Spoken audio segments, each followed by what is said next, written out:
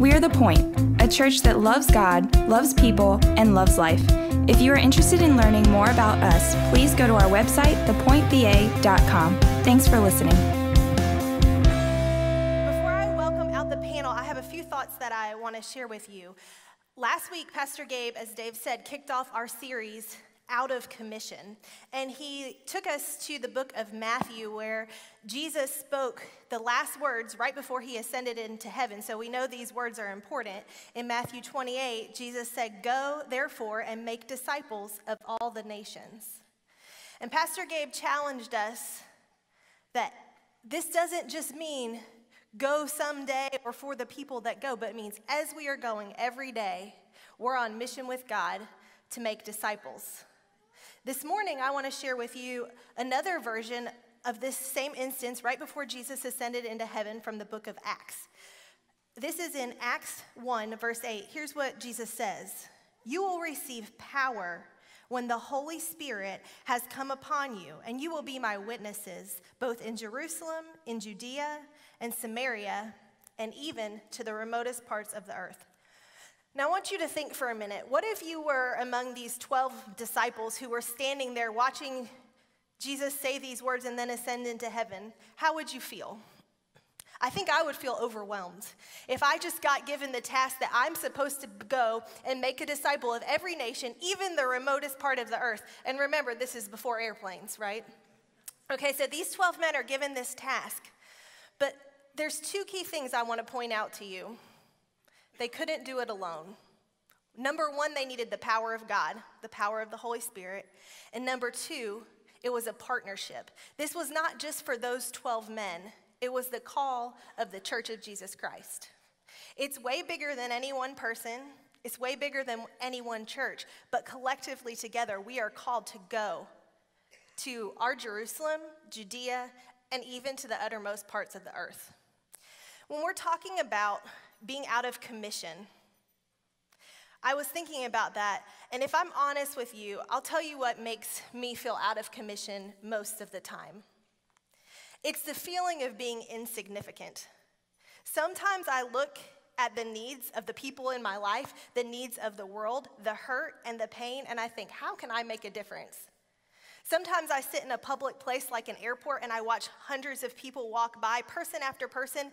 I don't know any of them and they don't know me. And I think, how can I make a difference? Sometimes I tell myself, well, maybe if I had a bigger platform, a better position, more financial resources, then I could make more of an impact. But God has been challenging me with this phrase. Don't let what you can't do stop you from doing what you can do. See, sometimes we have this desire to be known, to be famous, to be bigger, when God just wants us to be a person of impact and influence right where we are. And as I was preparing for this morning, God put a passage of scripture on my mind, which is Romans chapter 16. And here, it's a long list of names, okay? So it's one of those that's easy to skip over. It's kind of like when you go to the movies and they play the credits at the end. Most of us don't read all the credits, right? I was thinking about a few years ago, our family had a friend who made a local movie, and they borrowed my dad's truck. He had this old F-250, so they borrowed the truck, and it was in the movie. So my whole family watched this movie that we would have never watched if we didn't know that my dad's truck was in it, but we watched it because we wanted to see the scenes with the truck. And not only did we watch the movie, we watched all the credits at the end, because within those credits, my dad was mentioned by name as well as his nice F-250, right? So those credits had personal significance to us. They mattered to us, so we watched them. That's what these words in Romans 16 are. They are people who stood with the Apostle Paul as he was reaching nations for Jesus. They were people of significance. I'm just going to read a few of them to you. One is Phoebe, a servant of the church. Another is Priscilla and Aquila, fellow workers who risked their lives for Paul's needs. And he asks to give greetings to the church that meets with them. He talks about Urbanus, a fellow worker, Mary, who has worked hard for you, and he lists all these names of people. Now, as a church, we're going to talk about our international outreach, and think about this. We could have said as a church, how can we reach the whole world? What impact can we make? We can't be in every nation and every place. But in our early days, God gave us the opportunity to go to a nation of Guatemala and partner with a ministry called Hope of Life, and we began sending teams. Since then, God has opened the door and given us a vision to be in 50 nations by our 50th year as a church. Currently, we are partnering in 9 different countries with 9 different ministries, and I honestly believe if you asked each of those ministries to give their Romans 16, the people who have influenced them, that have made a difference in their nation and in their churches, they would list the Point Church. I can hear it in my mind, our church from Cuba talking about our partnership, La Iglesia del Punto. Right? They say the Point Church, and I hear them saying over and over and over because our partnership is so valuable in every one of those nations. And not only do I believe that the Point Church would be listed by name, I believe there's people in this room who would be on that list. I can't name them all, but this morning we have a few representatives with our panel that are going to come and share with you. So will you join me in welcoming our panel this morning?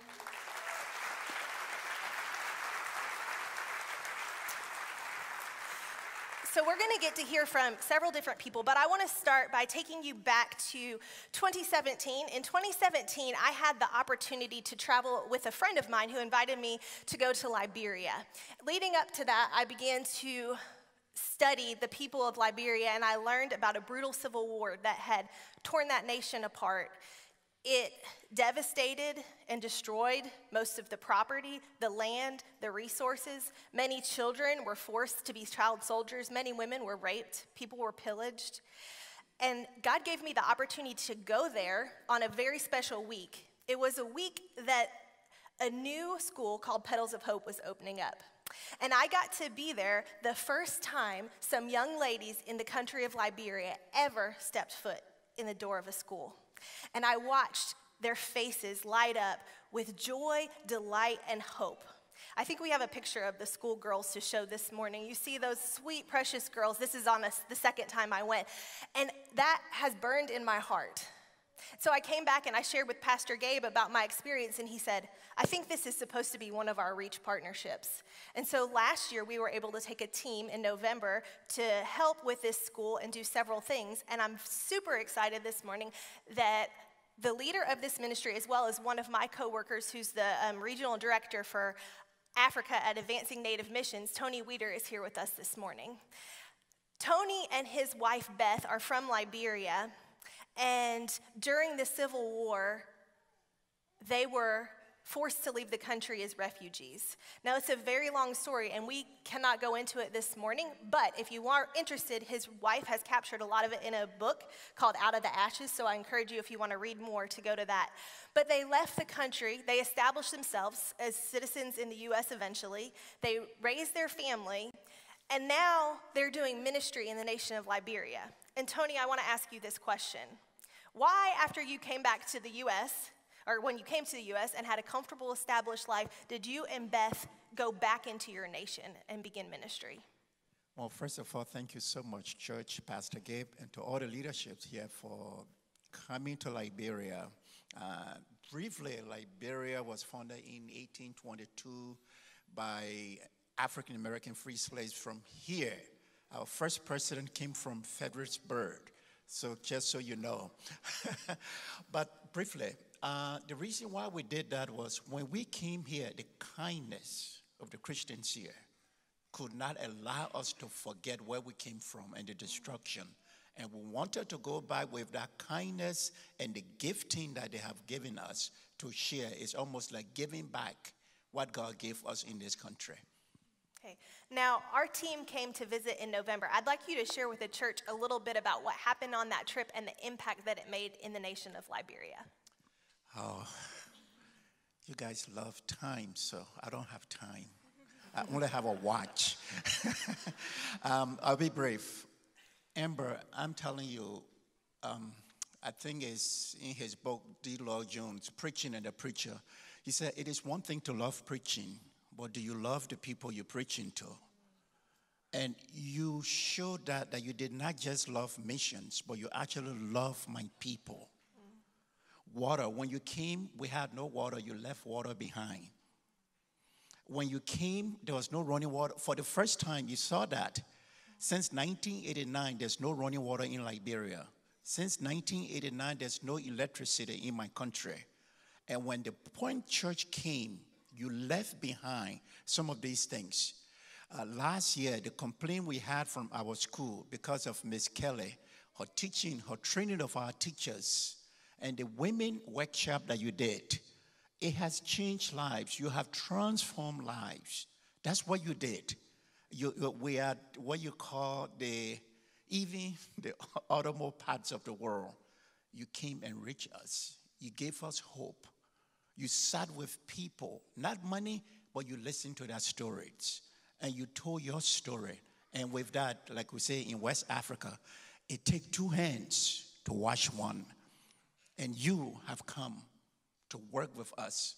In 10 days, you transform our ministry by going on TV, by going on the radio, by going within the community, by doing health.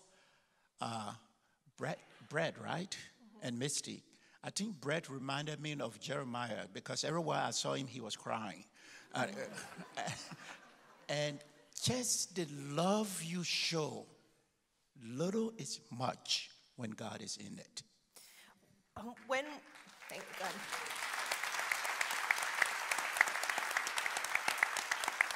When we were there, you mentioned to me that it was very significant to have a group of Americans doing what we were doing, and it received such a good reputation. Why was that? Well, first of all, I imagine you sitting on the floor, sorting through books. I think we might be maybe 2 or 3% of all the schools in Liberia that have a mini library, thanks to the Point Church, and you were part of that. And people saw you doing that. An educated young woman leaving home, coming all the way there, along with other Americans who's supposed to be, living the American dream, like going to Walmart. Anyway.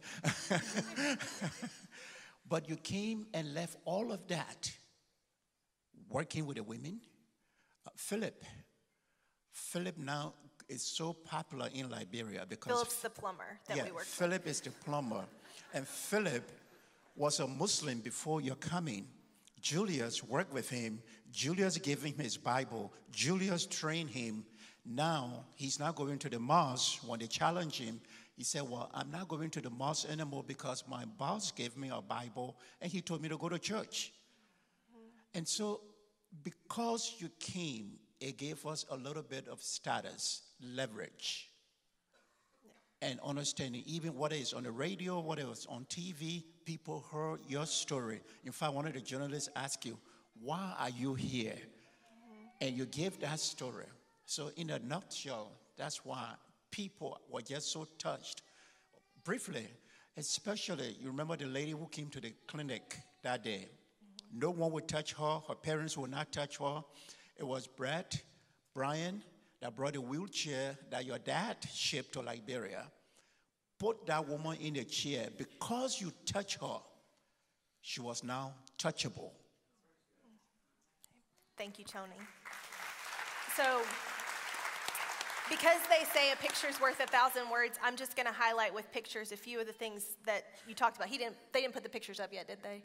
Okay, so first, this is the water tower that we helped to put in with the people, which allowed their village to have running water in their house and the school for the first time ever, which is amazing. And the next picture, this is a memory that burned in my mind. These are the girls from this school right before they turned on water for the first time. So this is most of them the first time they would have ever seen running water. And we were able, as a church, because of your generosity, to put running water in their school where they go every day.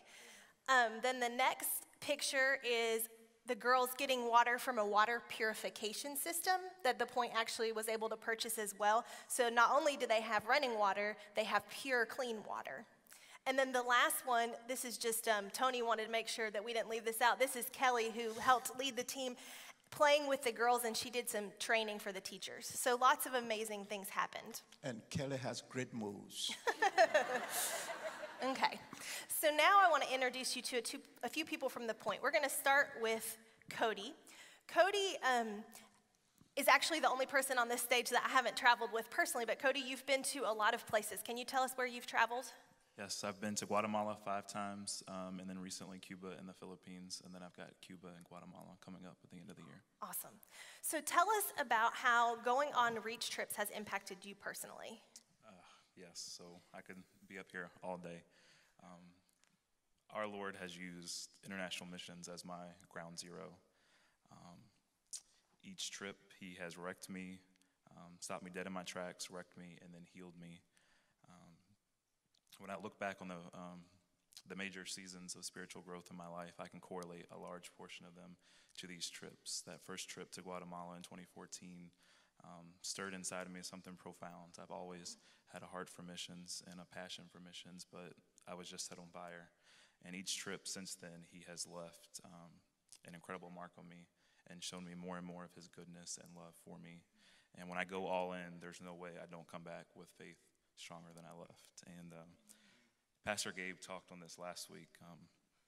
These trips have taught me that missions is a 24/7, 365 responsibility and command. I'll say it again louder for the people in the back. Missions is a 24/7, 365 responsibility and command. Wherever we are, we should be leading people to Christ, and not only leading people, but making disciples of those that already believe and strengthening that relationship to those. I like to break down that verse you shared from Acts 1:8. Think of Jerusalem as your community, Judea as your country, or Judea as your state, Samaria as your country, and then the rest of the world. We should be making disciples wherever we are. Thank you, Cody. Thank you for going. Next, we're going to hear from Felix. And Felix is one of those people that I never really got to know till I traveled to Cuba with him. But he's an amazing man of God with a huge pastoral heart for people. So Felix went last year to Cuba and then this year went to Mexico. Felix, tell us a little bit about the impact this has had on your life. Good morning, Point family. I want to share a little bit about, put it in 2 words, it's life-changing. When you go to mission work, when you go to these countries and see people, the way they live and how happy they are. I'm not saying that my heart was hardened, but maybe some parts of my heart were hard, and God started working in those areas. That's how mission work has impacted my life, going to Cuba and Mexico as well. So if you're thinking about mission or you haven't thought about mission, it's life-changing. Thank you. Next, we're going to hear from Josh and Jesse Wilson, which I'm excited to hear from them because I remember when they came to the Point, and I've seen God completely transform their lives, and it's been amazing to watch. And I just want to mention, if you don't know Jesse, Jesse is the admin director at the Point, so everything that happens wouldn't happen without her. And she's also, is part of that responsibility, leading all of our Reach teams and trips and coordinating that. So I want to ask you, because I know you've been leading together as a couple, how has being involved in Reach impacted your family? We'll start with you, Josh. All right. So it's impacted my family. We're supposed to raise up our children and teach them what it is that God wants for them. And not only teach them, but to show them. And so one of the things that's really been amazing for us is the fact that Amelia gets to see us go out and do the Lord's work. But it's also put a passion in her heart to do the same thing. We sat down at a banquet not too long ago, and they were talking about funding missions and taking care of missionaries and things like that. And for a while, Amelia has been getting an allowance. And the second they talked about helping fund the work that the Lord is doing through these people, Amelia turned to me and said, "Daddy, can I give them my allowance? Can I give them what I have?" Mm-hmm. Which, in the time, it took everything I had to hold back the same tears that I'm holding back now. Because it's one of those moments that God gives you that says that maybe you are doing what you're supposed to be doing. Thank you. Jesse, now that he's made you cry a little. Yeah. It's been the theme of the morning. I think that, so Josh went on a mission trip first. He went with his brother to Cuba last August. And when he came home, the first thing he said to me when he got off the plane was, "You got to go with me. You've got to experience this. We've got to go together." So we talked about going to Cuba last year, and Amber said, "Well, why don't you lead?" So we led my first mission trip ever, which was fun. And we agreed that I'd do all the paperwork, admin stuff, stateside, and then he would lead once we got in country, because I had never done it before. And the impact that it made on me to be on the mission field was one thing, but the impact that it made on me to see my husband grow in the Lord on the mission field and act out the giftings that God has given him changed my whole perspective on it. I thought he was cute before, but it really is something, it really changes your marriage to serve together here, which we've done since day one at the Point, which has completely changed our marriage. Like, years of serving together on Sunday mornings has built a relationship and a communication between us that is amazing. But to do it on the mission field and to be walking in the Spirit for a week completely straight, it really changes you as a couple. And it really changed my heart to see him serve out his giftings in the way that he did on the mission field. Thank you. Now, we could sit up here for hours, but we don't have hours, and share stories of how God works. But something we encourage every person that goes on a trip to do is look for God moments. Look for those moments where God is working and you see things that only he could do. So I've asked each of these panel participants, so to speak, to think about a God moment that really they saw God move in a miraculous way on their trip. So they're all going to share briefly their stories. Okay, Cody, so we'll start with you, and then we'll just work down the line, okay? You should have seen the look Amber just gave me, briefly. I felt her eyes piercing through my soul just now. I'm going to try to keep it brief. This is a big one for me. It's probably my favorite, but also scariest and least expected God moment. You'll see in a minute on the screen, there are some couches that look pretty ordinary. This was last summer in Guatemala. It was a very unique trip. We were celebrating 5 years of work in one village and starting work in a new village. And it had a whole group of returners, people that I had served with and quite frankly had become a little family with over the years, working alongside of them. And it was on a Monday night on these couches during Devos where I found myself quite a hot mess. I had been questioning and wrestling with some doubt and fear. Me on this trip, whether I was supposed to be here or not, my role in international missions. And at the time, I thought it was really weird, my testimony. I had shared my testimony many times before on the mission field, but the Lord was putting on my heart that I had always been holding back. I was always a little hesitant. There was about the first 15 years that never got discussed. I never told anyone about. Had never uttered and quite frankly was denying to myself. And it was all about to change in the blink of an eye on these sofas. I bared my soul and laid it all out and just immediately felt the burden lift away, the chains that were broken. And what was amazing is not only the freedom and breakthrough that I had, but it rippled throughout the rest of the week. And Melody Criswell sitting down here, and I'm trying not to look at her because she's going to get me all emotional. We just, our entire group had an incredible week of trading that shame and fear for freedom and redemption. And our God is a God of abundance. When we came back, I just felt the Holy Spirit tell me that I was supposed to tell that at group. And we've seen the same change. I'm in a group with Josh and Jesse. We've seen that in our group just week after week, people just encouraged by the last person opening up.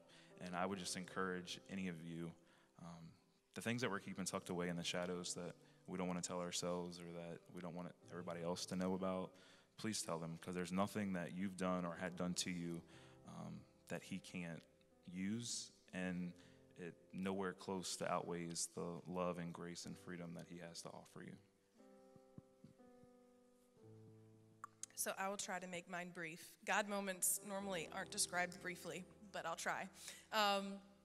So we went to Mexico last year on an exploratory mission trip, and we met the family of the ministry down there, Seed Time and Harvest. And Pastor Stephen is an amazing pastor who's been down there for 30 years, and he has a daughter named Elisa. And she has been married to her husband for 7 years now, 6 when we were there. And for 5 years, they had been struggling with infertility. They had miscarriages. And while we were there, she shared with us all of the things that, all of the heartache that they had gone through. They were currently remodeling their home to change one room into a nursery because God told them in obedience to build the nursery and he would provide the baby. Each woman that was on the trip, there were several of us, went at some point in time and felt a God calling them to lay hands on her and pray for her. And 2 weeks after we got home, she sent us a positive pregnancy test. So we prayed through the 9 months that she would keep the baby. There were times where the doctors were saying that it wasn't going to be possible. And we have a picture of cute little baby Jane.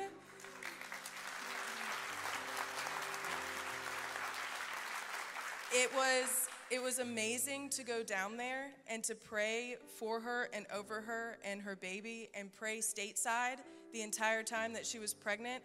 And we went back while she was 9 months pregnant.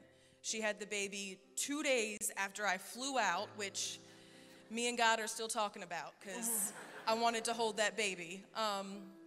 But it's just amazing to see how our prayers from over here changed lives over there. And she was able to have this baby and just have a miracle. So my God moment is also in Mexico. For those of you who know our past, Mexico has a lot to do with addicts and recovery and cartels and things like that.